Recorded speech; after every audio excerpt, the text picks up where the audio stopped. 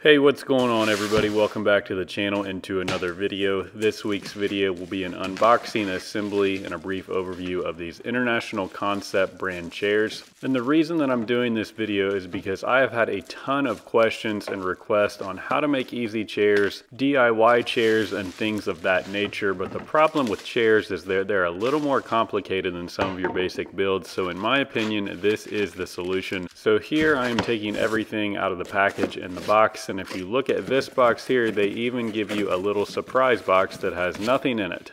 But on a more serious note, everything is packaged up very well. All the hardware is included, and all of the pieces of the chairs are usually wrapped up in plastic to keep them protected. You get an instruction manual, which is only a couple pages long. Now, normally I don't really use instruction manuals, but you can see here that I'm briefly looking through this.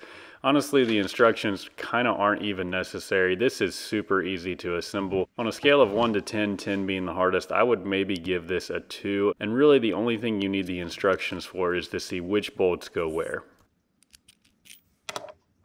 So the lock washer followed by a regular washer goes on each bolt, and then the longer bolts go in this part of the chair here. There's a hex key that's included that you can tighten these up that fits each of the bolts.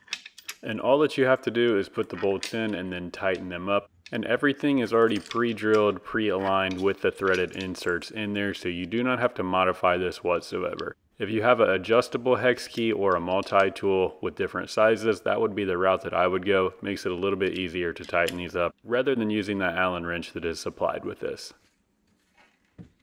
Once you get the base of the seat frame attached to the back piece, you'll need to put the front legs on. I like to do this upside down, and to keep it from tipping over, just throw something heavy on the front, and then those front legs can be attached. So there are holes on two sides of the legs where those support spindles will go from leg to leg. So make sure that you have those lined up towards each other on the legs as well as the legs on the back. When you go to put the bolts in to secure the front legs, you want to get them started, but you want to leave them loose so you can put the support spindle in. Here's a look at the spindles that will be used as the supports. So there's one long piece and then two smaller pieces. That long piece will go in the front, and then the two smaller pieces on the sides.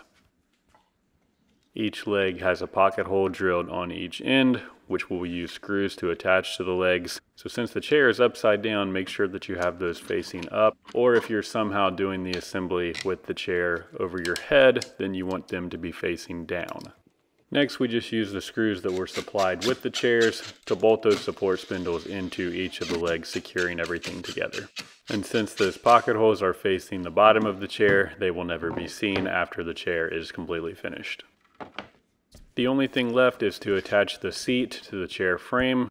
So here I'm using the back leg of the chair to gauge how far the offset is on each side, and you just want to make that to where it's pretty close to equal. And then there are 4 pocket holes through the frame, which I am pointing to here, which we will use screws just like we did on those spindles earlier to attach the seat to the frame.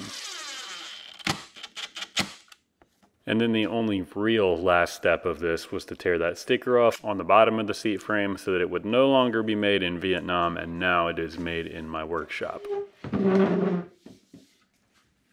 So here's a final look and some shots of the chairs whenever they were finished. You do get 2 of these in a pack, and honestly I was pretty impressed by these chairs. They're really easy to put together, they're pretty sturdy, and they have a really aesthetic look overall. From a builder standpoint, these went together way quicker than something I would be able to build from scratch, so I'll use them again. Also, they were very easy to finish, and here's a couple pictures of the matching table and bench set that I made for these. So if you made it this far in the video, thank you for watching. I hope you found this content useful. Don't forget to like, share, and subscribe, and as always, stay tuned for more.